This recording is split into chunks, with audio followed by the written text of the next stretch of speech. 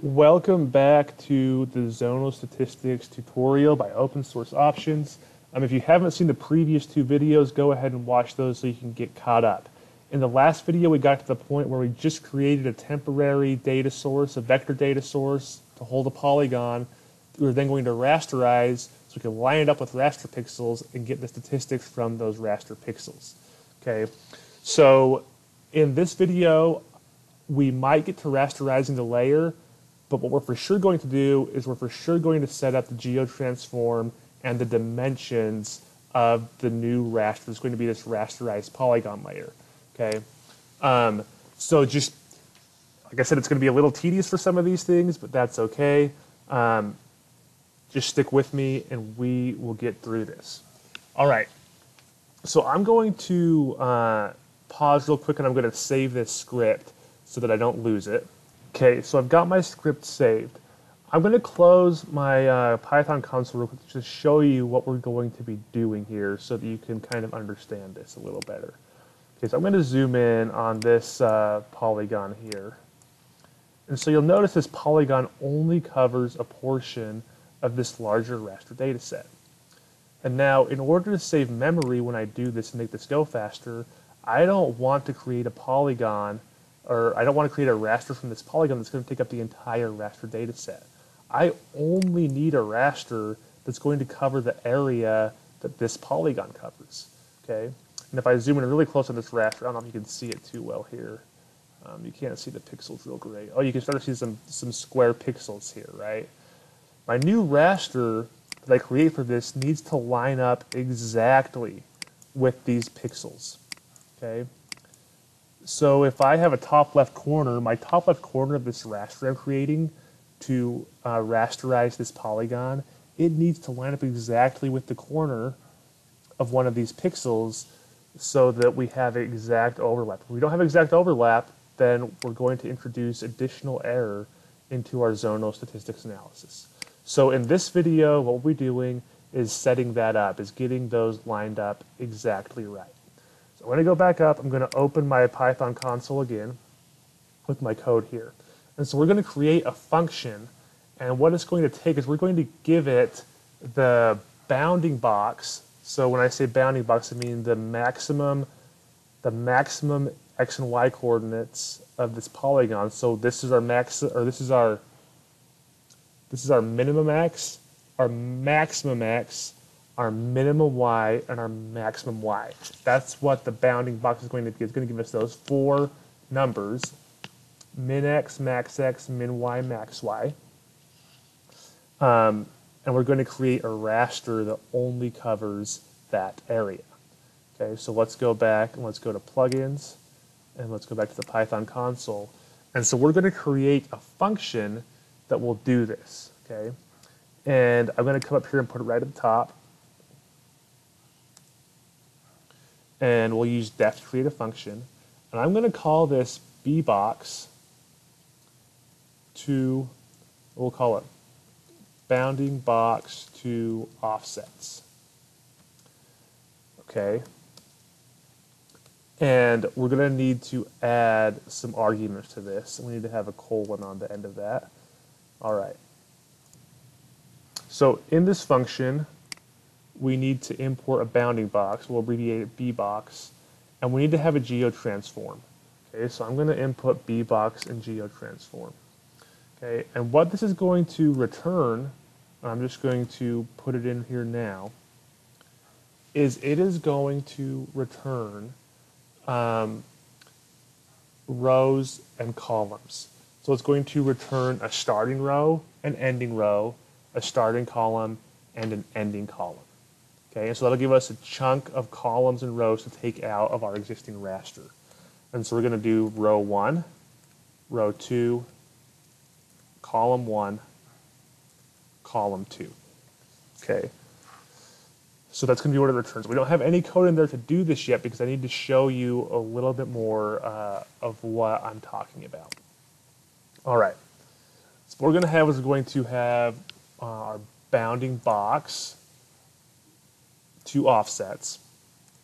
So this is going to give us offsets, which is going to equal our bounding box to offsets, and we need to put our arguments in here. So that's going to be our geotransform for the raster. And here we want to put in those, like I said, those minimum maximum coordinates. And so we're going to go p feet dot get geometry reference and get envelope.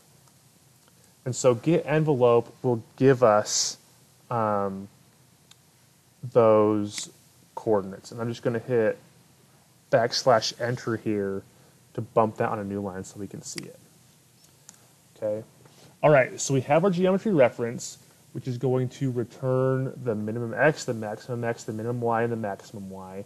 And then we have our geotransform for our raster, and now we're going to use the bounding box to offsets to line this up.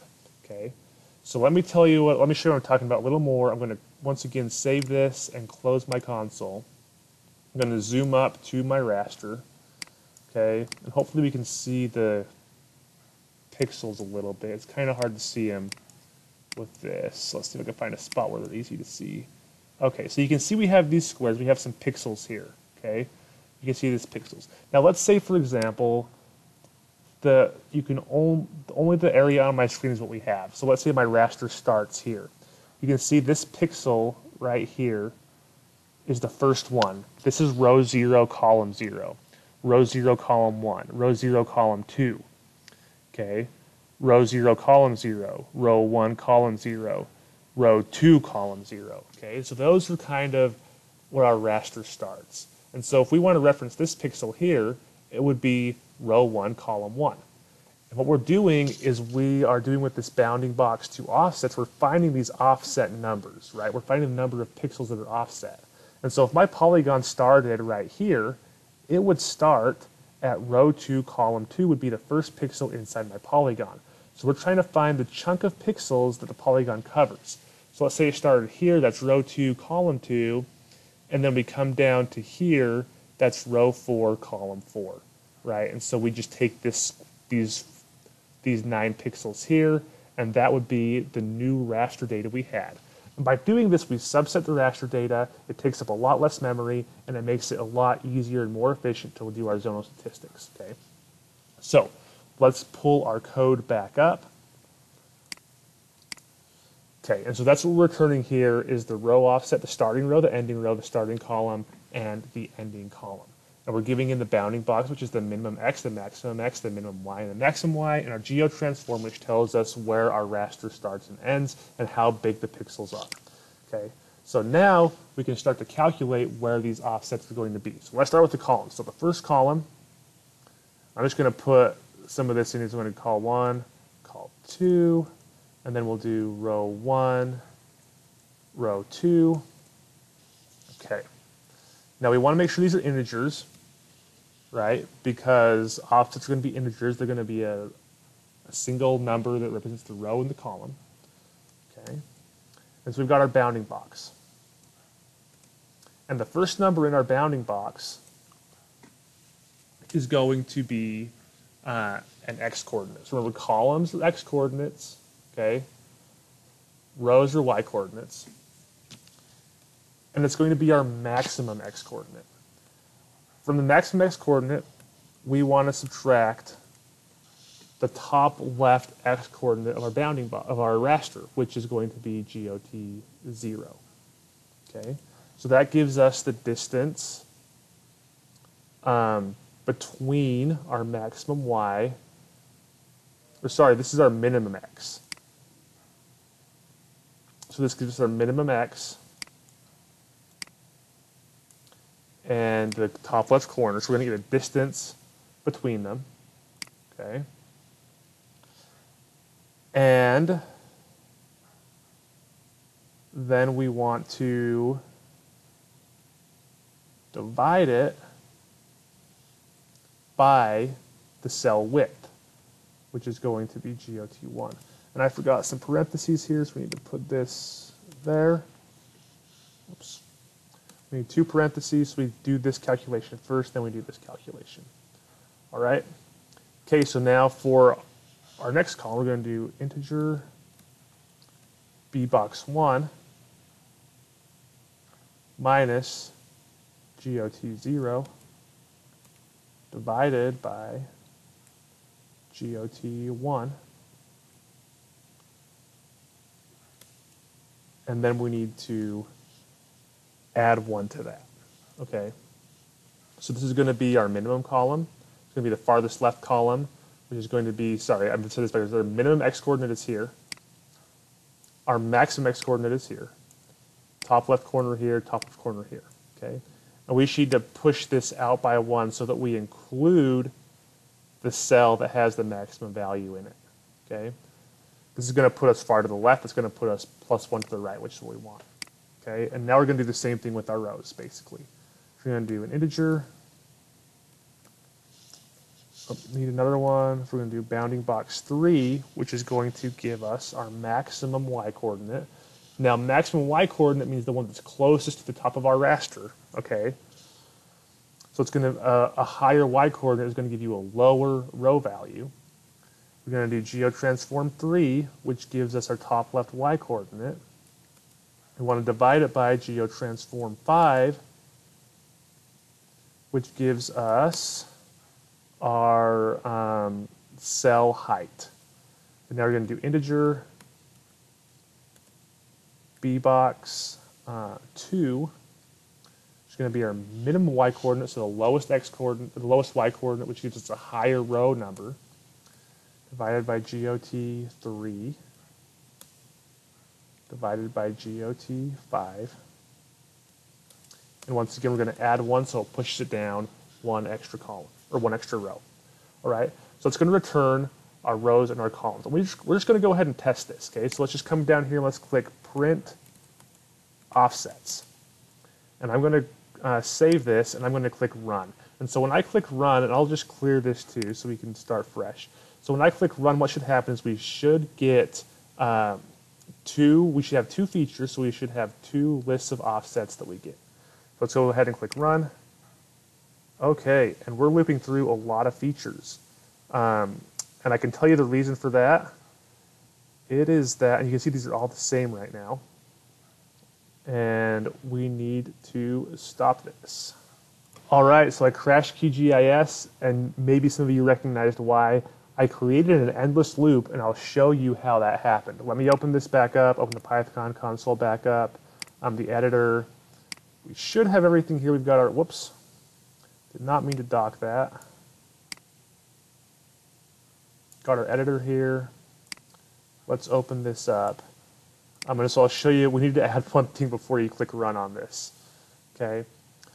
Okay, so I have layer get next feature here. And so it got the next feature from this layer. What I didn't do is I need to add it again down here. So I need to do pfeet equals lyr.get next feature. If I don't do that, this is always going to be true because it got the first feature, but we never updated it. Oh, and don't have the colon on the end of that. Okay, and so if I don't do that, then I'm in trouble. Okay, so once you do that, you will not have an endless loop. We can now click run. And you can see we get 2 lists of offsets, which give us our starting row, our ending row, our starting column, and our ending column. Okay, and so there are the offsets, and that is how that's what we're going to use to create a new raster of the right size to hold all the data that overlaps our polygon. Okay, all right. So I know that was a lot. We've done a lot of kind of tedious work here to not get very far. But this is going to be good. You're going to see kind of how these algorithms are developed, and it'll kind of give you an insight into how to develop your own algorithms for things you might want to do. So I'm going to stop it here. We're 15 minutes into this. I'm going to stop it here. And in the next video, we will get to actually rasterizing the polygon so that we have the overlaying data. Thanks for watching. I will post code for this on my website, on opensourceoptions.com. I'll include a link to that in the description or in the cards above. So just look for that when the video launches, and that way you can have the code. The data layers I'm not going to post because, like I've said before, it costs me money to host and post those. These data are available, like the DEM data are available for free. I've showed you in a previous video how you can download those. And you can make your own polygons or load up your own polygons that you want to do zonal stats for.